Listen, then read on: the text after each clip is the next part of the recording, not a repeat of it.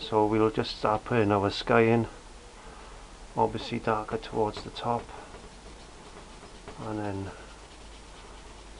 I'll take that down to our horizon line. I've put an horizon line in there. I do tend to be a little bit OCD when it comes to painting, but there's no harm done in that, is there? Okay, so that's our basic sky fitted in. We got a few clouds there, so we're gonna start working on the foreground now. Okay, you're going to need a fairly dark background on which to lay your lighter colours, so we got a little flat here which I'm going to mix my paint with. I got some burnt umber, burnt sienna, a bit of Diaz purple there, so I'm going to mix them together.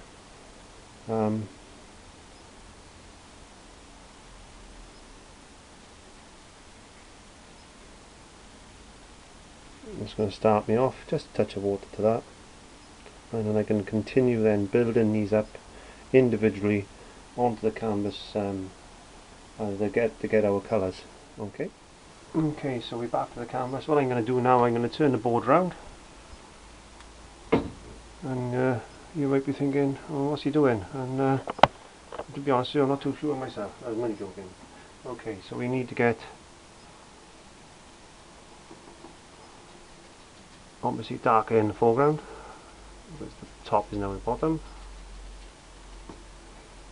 the bottom is now the top. Now it looks a bit of a mess at the moment, but it'll all come into its own shortly.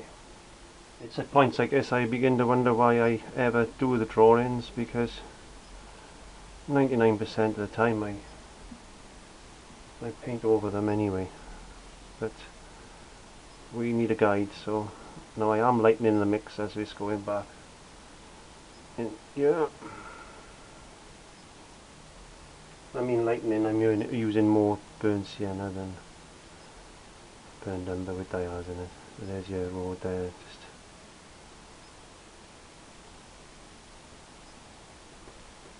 I'm basically blending these now, wet on wet. A touch more Diaz purple, bit of burnt umber, just to get that nice rich colour. Okay, so if you've been following me on my other videos, then you've probably done this step several times. So I got my burnt sienna and burnt umber. There's a little bit of Diaz purple which we mixed into the winding road. I've got some Hooker's green, which I'm going to add to that now.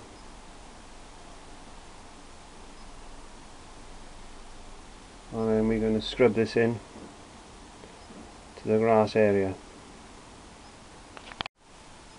I'm using the mix fairly thick and stiff here, and scrubbing it in. What I decided to do now is give myself a little bit of the card light yellow, just add a touch of that to the mix we made just to lighten the grass there slightly, to get a bit of texture. Mix a little bit of brown with it at certain times. Don't worry, grass is not always green, as you know, so keep mixing this. Bearing in mind that we are on paper now, mind, not canvas, so don't over scrub, otherwise you'll take the paper away with it. At the moment it looks like a nice mess, but paintings always go through an ugly stage, and this is certainly an ugly stage. The brain only works one way, as I said to you before. You only do one thing at a time, so if that's all you're thinking about is painting or fishing or whatever other hobbies you like, then your headache disappears, which is wonderful, really. Yes. Okay, so I've mixed a soft middle tone from 1 part burnt sienna, 1/4 part burnt umber, and about a 1/4 part of card yellow light, and a little bit of white. And I've thinned the mixture slightly, so we'll just, I don't know if you can see this, I'm just going to test that to see if it's okay on the side of the canvas there. You get that? Yeah. So I'm just going to lighten the road now.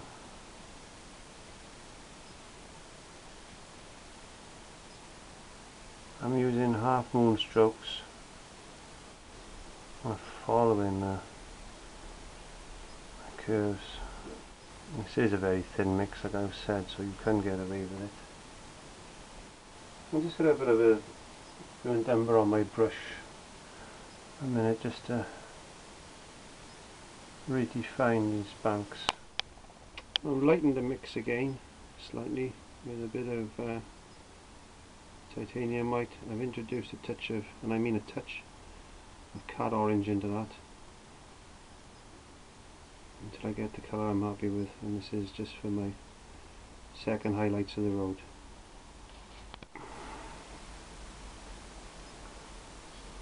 Okay, so just trying to, as I said, don't be afraid to use your finger. And I'm going to lighten the mix once more in the same way. A bit more cad orange, touch of water.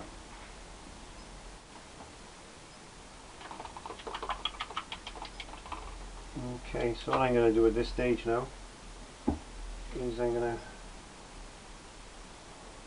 get a bit of burnt umber. And I'm going to place a couple of rocks, as we did in the dirt and gravel. There's a big one there, look. And a couple of baby ones. I'm not using any particular brushes for this method, it's just whatever basically I got to hand, so you don't have to go out and buy all this expensive stuff, even though a lot of these shops and that want you to. It's got a bit more into my highlight mixture.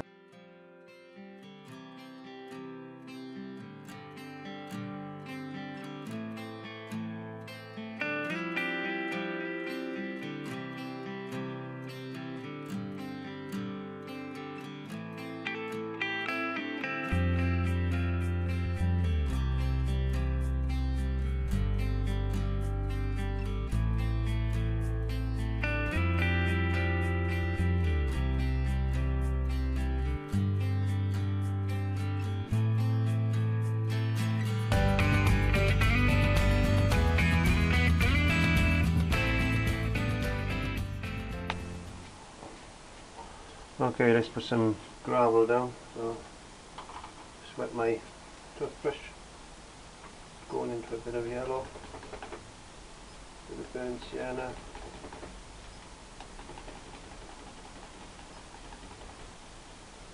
And flicking towards me.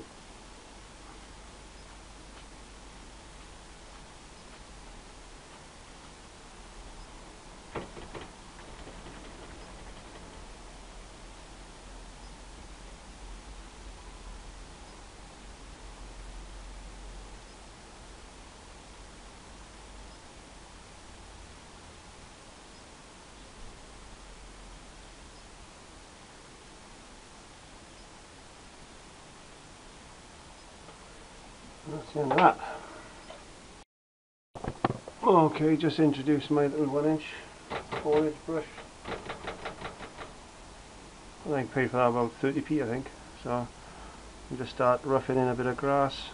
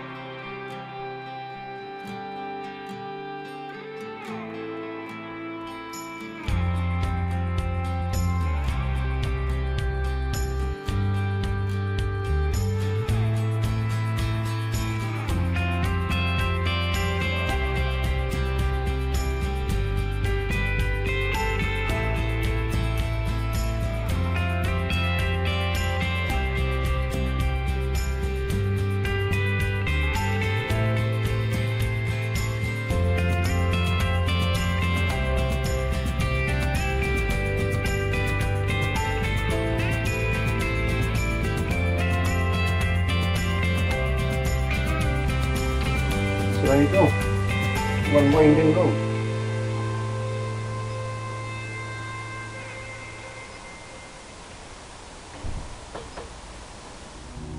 Thanks for watching. Painting along in the studio with myself, Clive. Hey, if this is your first time on my channel, please check out my playlist links below. You'll go through all the acrylic painting, and also there's an airbrush site as well, which I've just started, which is phenomenal. I'm learning as I go, so you can laugh at my mistakes as well. If there's anything you want me to cover, then please leave a comment in the comment box. If you haven't already done so, please subscribe. If you have already subscribed, well, thank you very much, and we'll see you on the next episode. Bye bye.